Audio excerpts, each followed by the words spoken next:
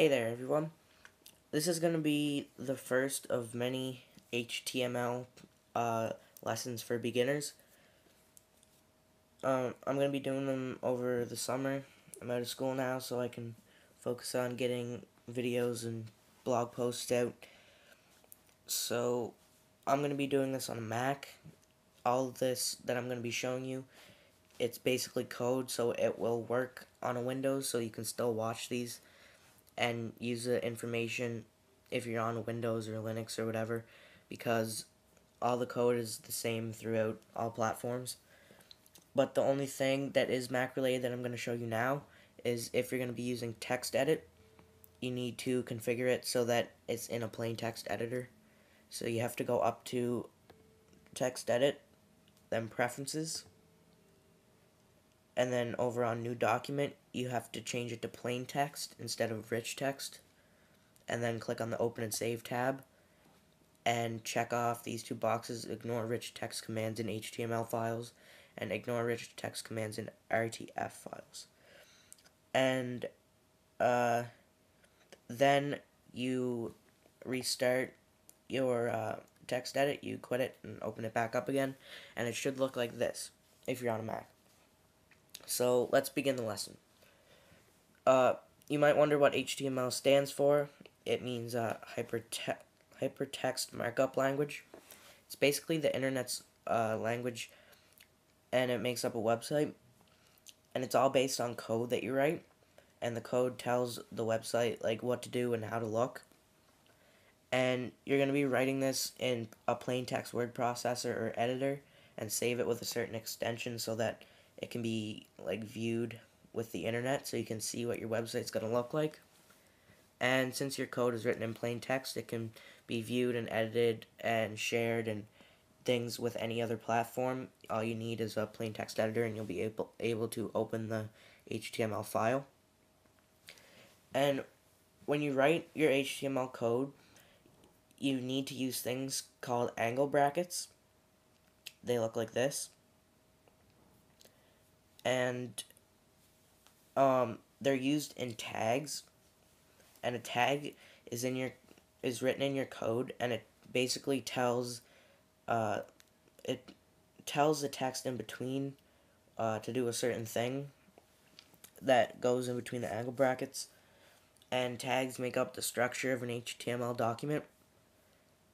And when you're writing with tags, you have to have a start and you have to have a start or an open and a closing or ending tag. And I'll just show you what that looks like. Opening tag, you put an angle bracket, and then you type your tag and another angle bracket. Then you put your stuff in between that. In the closing tag, you have to put a slash, because that means that it's closing, like that. If you were going to,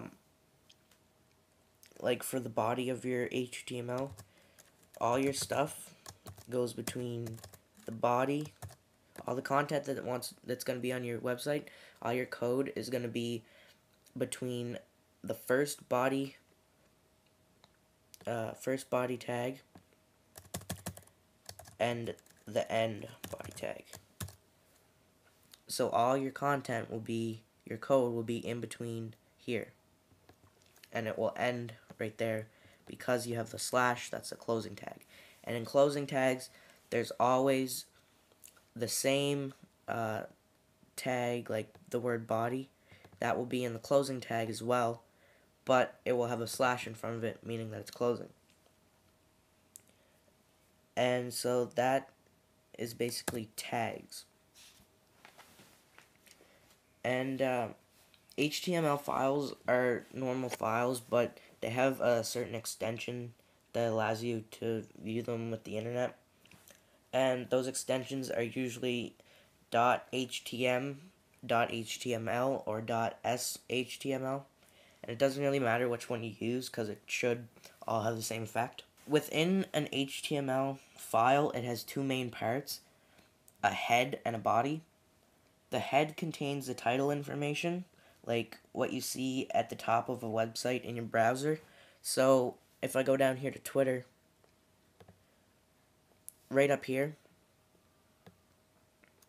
where it says Twitter/home, that is going to be in your header part of your HTML document. Whatever you want to display there, where it says Twitter/home, that's going to be in your header part of your HTML document. And I'll show you how to do that in a minute. And the other part is the body, and that contains everything else that's going to be viewed on your website. So the basic structure for an HTML file is HTML, and then it's head for your header, and then between your head file you have the title file, and that is what that's what's going to be displayed, like where it said Twitter/home.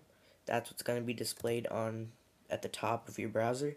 So we'll call this test website. And then after this title, that's the only thing that's going to be in it. So you close it. So then you put title, another angle bracket, go down to your next line, and that's all it is for the head.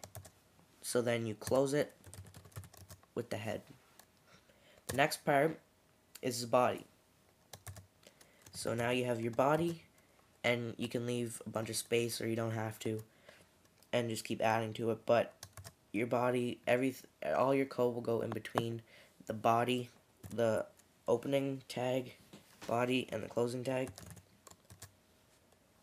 And then at the end, to finish up your HTML file, you close HTML.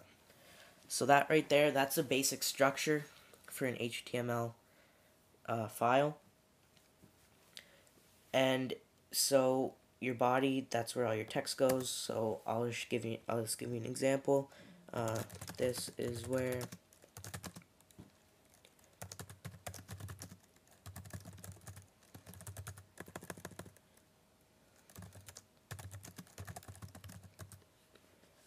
and then this, you can do that.